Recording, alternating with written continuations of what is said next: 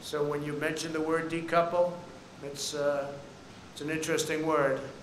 So we lose billions of dollars, and if we didn't do business with them, we wouldn't lose billions of dollars. It's called decoupling, so you'll start thinking about it. Biden cheered China's rise as a great power because great powers adhere to international norms in the areas of non-proliferation, human rights, and trade. Well, they didn't. They took advantage of stupid people. Stupid people. And Biden's a stupid person. You know that. You're not going to write it. First, we'll end the pandemic under Operation Warp Speed. We've pioneered groundbreaking therapies, reducing the fatality rate 85% since April. You don't hear that from the press very often. They don't like to talk about that. So the fatality rate, 85%. Think of that, since April. The United States has experienced among the lowest case fatality rates of any major country in the world.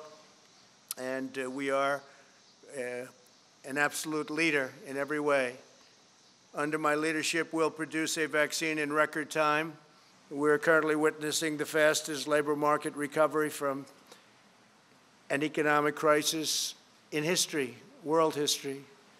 By contrast, Biden presided over the worst, the weakest, and the slowest economic recovery since the Great Depression. It was a long, slow slog, and it was a very small on growth and very small on every other factor that you need. It was the weakest recovery. Under my leadership, next year will be the greatest economic year in the history of our country, I project. And some people are starting to agree. We have a V shape. It's probably a super V. And you see what's going on with the stock market, where it's, in certain cases, already setting records. The NASDAQ has set 17 records already. And this is as we're hopefully rounding the final turn in the pandemic.